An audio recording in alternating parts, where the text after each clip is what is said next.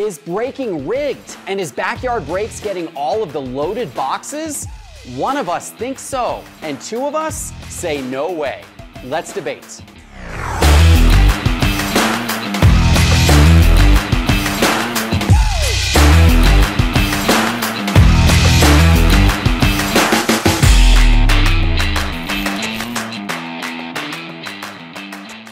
Hello, sports card investors, and welcome to a juicy episode of Cards on the Table, our fast-paced talk show where we debate topics across the world of sports cards, and there is no juicier topic right now than the allegations that Backyard Brakes is getting loaded cases of Panini products and somebody is directing those big hits to Backyard Brakes. Is this true? Is this not true? There's a lot of opinions swirling around on social media right now, and we've got a lot of opinions on our own. Teapot, welcome to the show. Ben, welcome to the show. You guys ready to talk about this? Yeah. You smell something? Something smells funny. Oh, boy. Oh, my gosh. Oh, boy. Now, guys, this all started about a week ago on Twitter. The collectibles guru, Eric Whiteback, on Twitter, put out a post, and he said, something may be fishy here. What are the odds that Backyard Brakes, one braking company, pulled the flawless LeBron triple logo man, the flawless Warriors triple logo man, the Prism Cade Black 1 of 1, and the National Treasures Cade logo man 1 of 1. Four of the biggest hits in recent memory, all from one braking company. He did a bunch of math. Some of it contains a lot of unknowns. We're going to talk about that. But his conclusion was that it could be as unlikely as 1 in 117,605. That's how long the odds could potentially be that they pulled those four hit cards. Now, what is interesting is that about a month ago, Teapot, you came to me here at Sports Card Investor, and Teapot said, Jeff, I think something odd is going on with Backyard Brakes. And he had done his own math, his own analysis. He showed it to me. I wasn't sold on it, to be quite honest, so we didn't put anything out about it. But now, of course, Teapot is waving the I told you so flag now that Eric Whiteback has said the same. Teapot, take us through your thinking on this, right? And why you think Backyard Brakes could very well be getting loaded cases. Yeah, a lot of assumptions being made in the numbers and the cases and everything. What Eric did that I thought was smart is he tried to figure out how much money they would be spending in order to get to that, what he said would be like a 0.5% probability if they were spending $40 million on these products. He's trying to kind of quantify it to make the numbers more accessible. The problem is he made a lot of assumptions that people then sort of started poking holes in and saying, well, you can't do that. So here's what I want to do. I want to ask each of you, do you think it's highly probable, probable, improbable, or highly improbable that they would hit those four big product hits that you mentioned? I mean, I think it's highly improbable, but still possible and not indicative of a funny business, which I'm going to explain why, but I will go highly improbable. So how much, if you guys had to guess, and you have to collaborate on this, what percentage of flawless do you think that Backyard Brakes ripped? I know they are by far the #1 breaker when it comes to ripping the really high-end boxes. They've got some big whale customers who, you know, go through a crazy amount. Yeah. We've heard twice as much as maybe any other breaker, so. Yeah. Maybe, I don't, 50%, that might be on the high side, 40%, something of that nature. I would almost assume that the floor would be around like 20. I'm going to put in 40% into my calculator here. NT, do you think they ripped as much? There's more NT. It's not hand-packed product like Flawless. I'd imagine they ripped less, but what do you guys think? 30%? 30? Yeah, something Feel like good that. about that? Okay. Yeah. Now, Prism's the sticky one.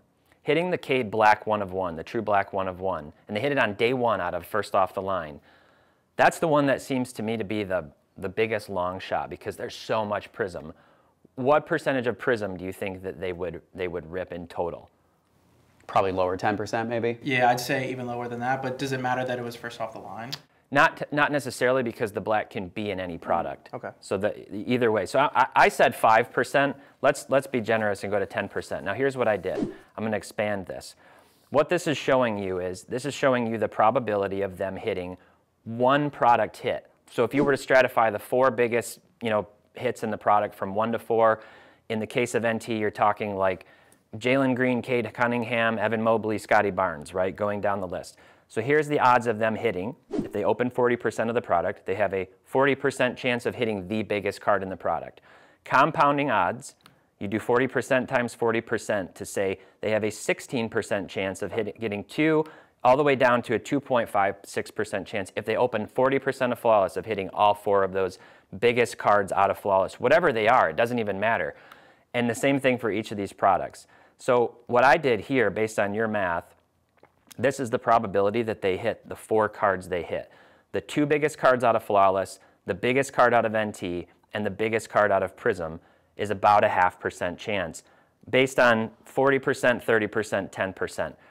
That just seems like long odds to me. Now, if they ripped less than this, the numbers obviously get much lower. They only ripped 20% of Flawless or 10% of NT or something like that. We made pretty big assumptions. 0.5% is possible. Yeah. It's definitely possible, but it is, for me, it raises an alarm bell. Yeah. And a month and a half ago, or whenever I did the analysis, I didn't think they were ripping quite this much. In fact, I'm pretty convinced they'd be ripping less Prism than that. But they might be. If you lay it out even simpler without these assumptions, and just said if they were ripping 25% of each, 50% of each product, 75% or 90% of every product, here's your odds. Even if they were opening 90% of each of these products, they still only have a 2/3 chance of hitting those 4 cards. So the odds are really long. People talked about Leighton hitting, the 2 big cards in 2018 for Luka.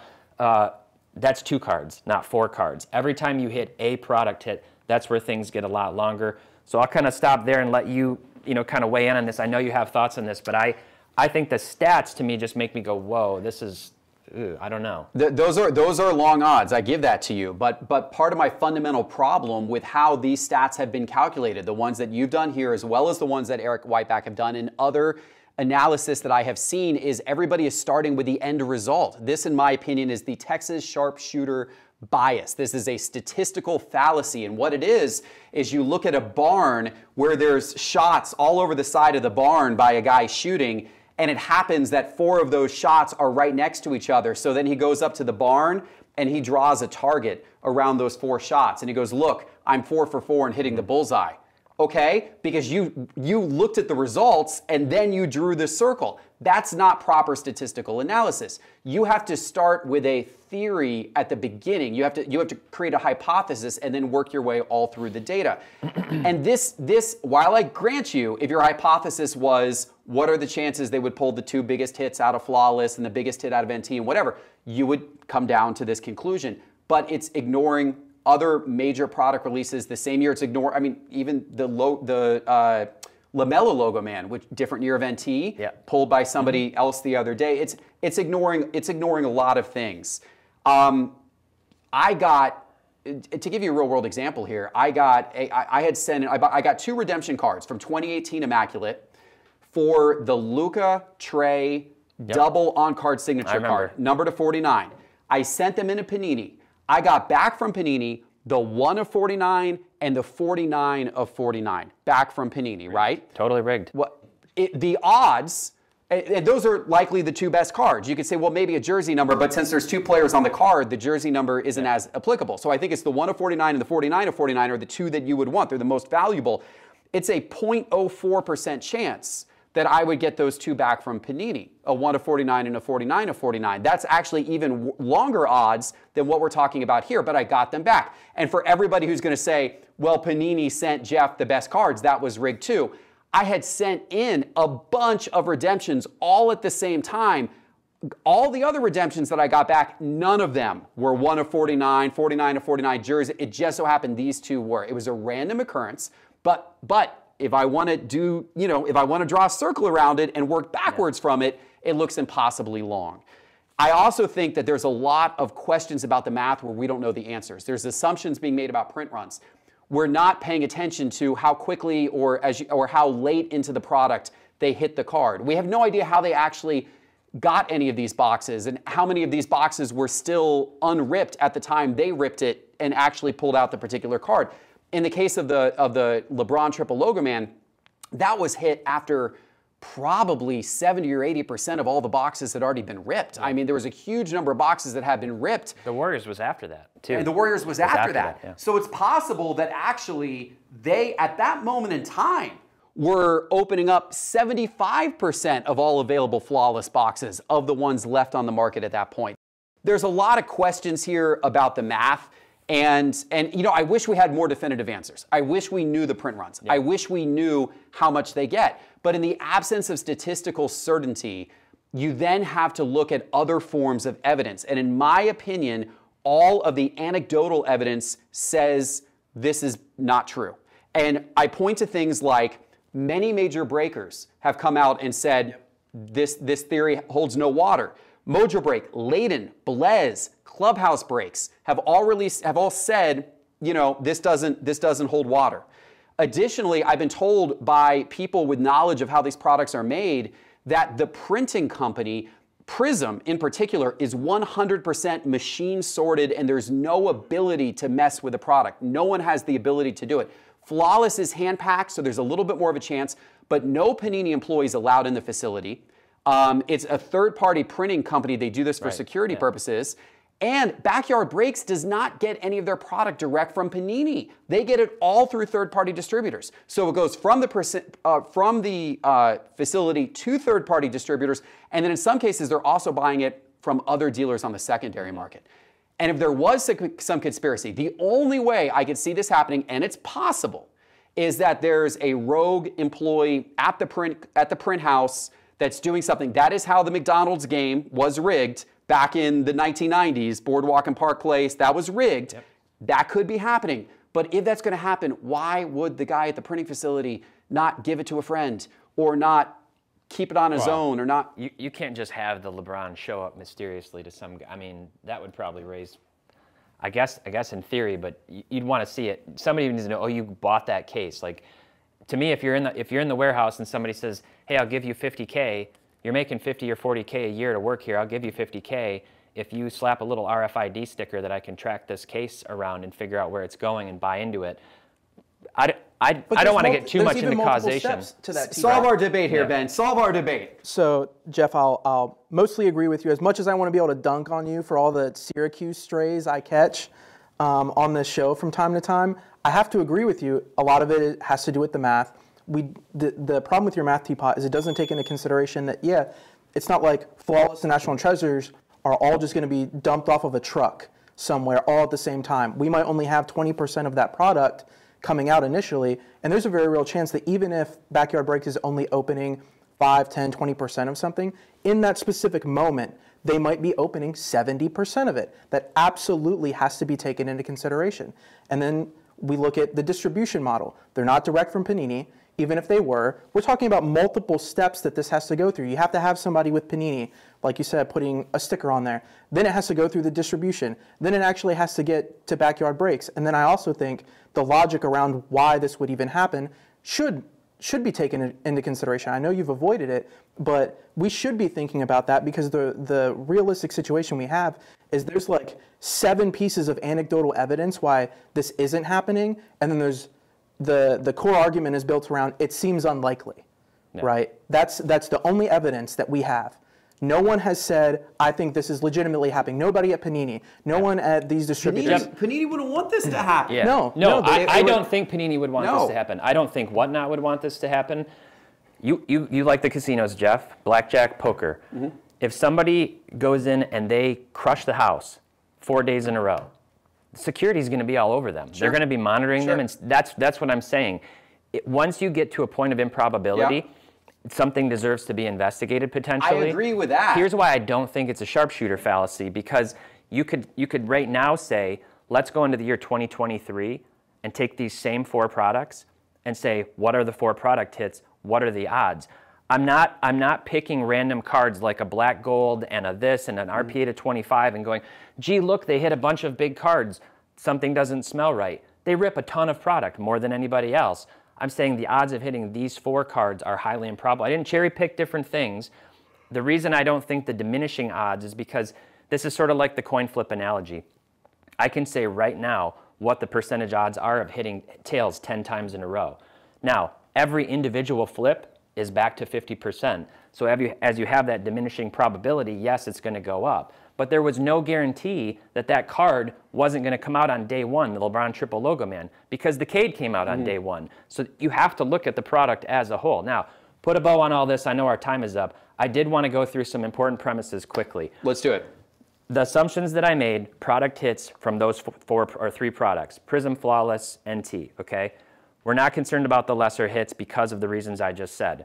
I'm not at this point trying to do causation, and the reason why, or motive, is because we don't have access to the right data. I think it would be fun, and I've heard others doing it, speculating on how do they track it and whatever, but you can't say that that's enough to go, shut up to the statistics. That's where we start getting into a different fallacy, which is this personal incredulity fallacy that, well, this is too complicated, so it can't possibly be real. That's definitely not the case. And this has nothing to do with any personal liking or disliking for backyard breaks. A lot of comments around that, a lot of emotions, people patroning them and people who don't like their style, whatever. And again, like I said, that diminishing supply thing, that does not hold water to me. If you would have said, what is backyard breaks odds of hitting the LeBron triple logo man the day they hit it? Sure. Much, much higher. Yeah. But they had already ripped a crap ton of the products. So you have to factor that into what they were doing to say, here's what their odds were. So that's what I'm trying to be objective about analyzing the stats. I disagree with that because they were still buying product at that moment. So as product was being ripped, then they were going out and buying more on the secondary market. So it's like every time they made a purchase of more wax, their odds of hitting the LeBron triple logo man were going up and up. That means every time you open that you couldn't do a statistical probability prior to ripping anything because nothing's been ripped. But you can. You can look at it and say, here's all the product, here's how much they're going to rip, what are their chances of hitting 1, 2, 3, 4, and so on and so forth. It's an interesting conversation. We're way over time, but we had to, it was obviously a lot of spirit, so much spirit, by the way, that we actually knocked our TV out for part of that, but it's back online now. Look at that nice little logo back there. I'm just going to wrap, and we got more topics to talk about, but I'm just going to wrap by saying this. First of all, even though I don't think this is going on, I do think there should be an investigation because breaking has to be fair. Yeah. Allocation has to be random. The chances of getting one of these big hits has to be equally shared by everybody who opens a box. Transparency into the process, packing, distribution. So Panini does need to do an investigation. More of this data needs to come to light. Even though I don't think it's happening, it's the best thing for the hobby for this to be as transparent as possible. There cannot be any shenanigans. It is possible that you do have some rogue thing going on, and if that is happening, it needs to be outed right away. It wouldn't be the first time. It wouldn't be the first time. There's a lot of money at stake. It wouldn't be the first time. I agree. I don't think it's happening, but it wouldn't be the first time. What did you think of Backyard Break's response to this whole thing? I love that they leaned into it. Yeah. What else are you supposed to do? I mean, in a very sarcastic way, very but sarcastic I mean that fits way. their style. Yeah, I honestly thought it was a brilliant response by them. Not the response that I would have given, but a brilliant response by them. I have no comment. I get it. I understand. Wow, that was a lot, guys. Of course, cannot wait to hear what you think of all of this analysis. Everything we just dumped on you. Let us know in the comments below. I cannot wait to read the comments on this episode. This is going to be fun. But we've got a couple of other great topics to cover today. We're cutting it down to only 2 other topics since we gave so much extra time to that one.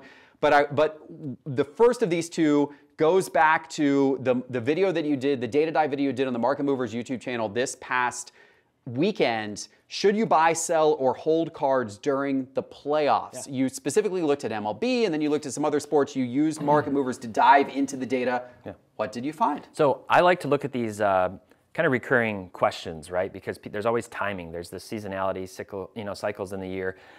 And so I go back to it to see, does the pattern still hold true? And what I did was I started with the NHL index from last year and said, how did that do from the end of the NHL season until now? And it was down way more than the SCI 500 and other indexes that I compared it to. So what I did is I put together an MLB playoff index, and I took 2 players from every team going into the playoffs, their 2 best players, and I put their cards in here, tried to keep them of equal value roughly, and I want to track how it performs. And this is how it performs so far. We're in the last, basically since October 7, we're looking at this.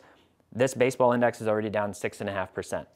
SCI 500 down 1.6% in that time frame, tracking really with the stock market and everything, but baseball's already down 6.5%. Now, if I scroll down to the cards, No surprise here. Jordan Alvarez, Sure. up 62%. He's the one. Bryce Harper, Yep. up 44%. Shane Yep. Bieber, up 25%. And then Arenado up. I don't know, that's surprising. Freddie Freeman was up. He had a great series, even though they got knocked out. And then that may just not be enough time yet. We may see Freddie Freeman stuff drop. It will. Arenado stuff drop here in the upcoming weeks. Yeah. Jared Kelenic, he's down 44%. He had this little run up from getting called up, and they got bounced. Aaron Judge, down 43%. And actually, he's down more than that from his high point in the last 2 weeks. That's his Topps Chrome base card PSA 10. And it went up so high that he's not having a great series. They're booing him. Yeah, everyone. Yankees fans, come on. Everyone, So this data does not surprise me. Yeah.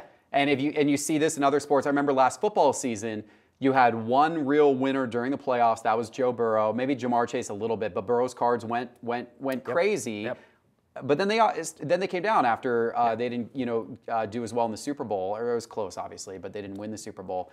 But so much carnage everywhere else. Yeah. When teams are eliminated, carnage occurs with card This prices. is big carnage in a 10-day period. In a very short period of time. It's going to look way worse in another couple of weeks. Yeah.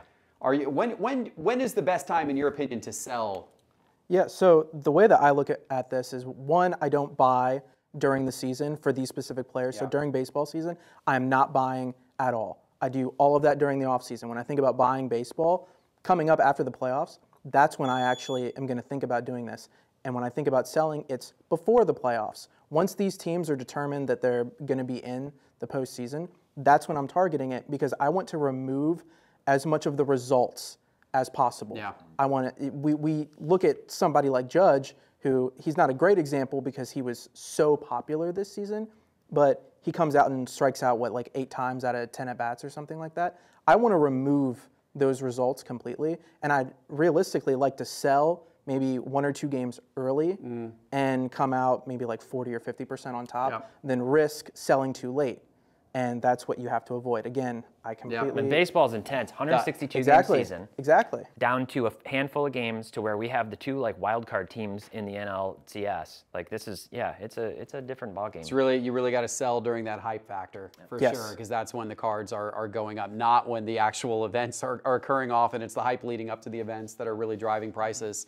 Yeah. Interesting stuff. And of course, Market Movers X is the home of all these market pulse indexes and everything like that. You guys know you can now subscribe to Market Movers X for as little as $9.99 by going to sportscardinvestor.com, clicking on Market Movers in the main menu bar.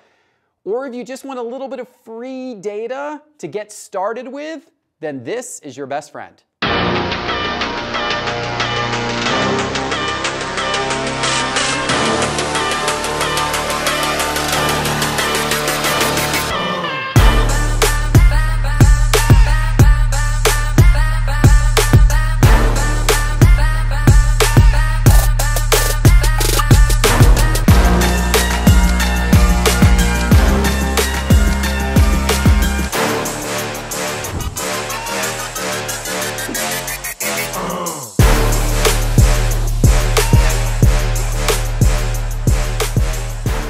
Get that Sports Card Investor app free in the App Store. Just go to the App Store on your phone and search for Sports Card Investor. Okay, guys, we're only doing one mailbag topic today since we spend so much time on the earlier topics, but this one is around 80s and 90s cards. There was a commenter on our last episode that said, why don't we talk more about 80s and 90s cards? We're talking about a lot of ultra modern and we talk about vintage, and it is true that we haven't spent as much time talking about 80s and 90s cards on this channel, which is probably a miss, because all of us grew up in the 80s, in the 90s. So 90s are eras for you, 80s more of the era for me.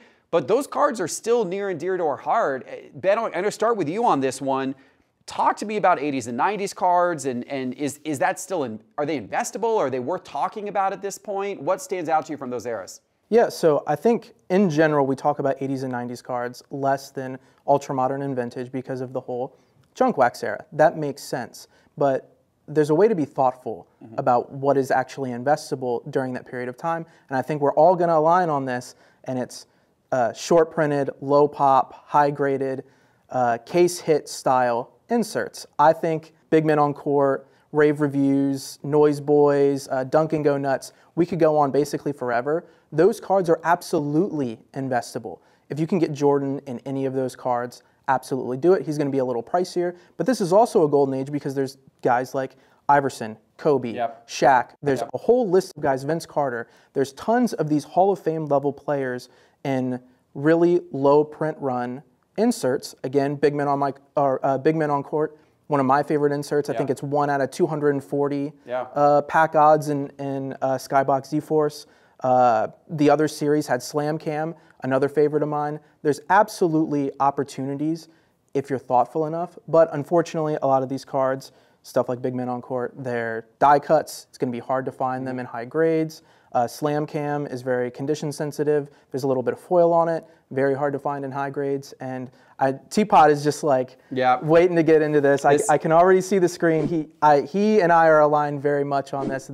That's like the golden age of inserts. The 80s and 90s stuff, absolutely love to collect it. Very investable, but you have to be thoughtful about it.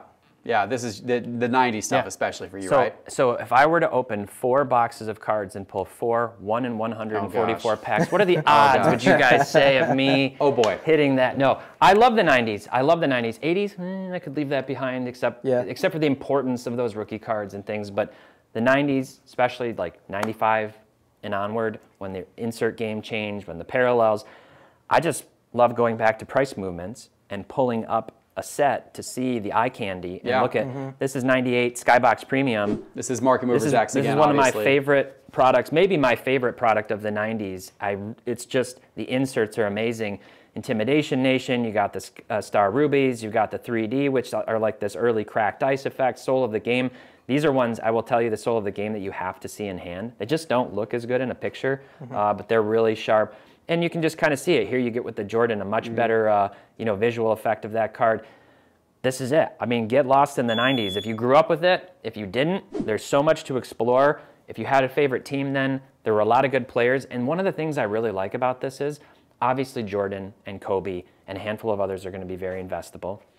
If you're just having fun, you just want to collect, and you had a team in the 90s, if Grant Hill was your favorite player, Penny Hardaway, even lesser guys, you can get a lot of these really, really cool cards for not a ton of money. You can build a pretty cool collection and have a lot of fun. Very visually compelling and unique stuff.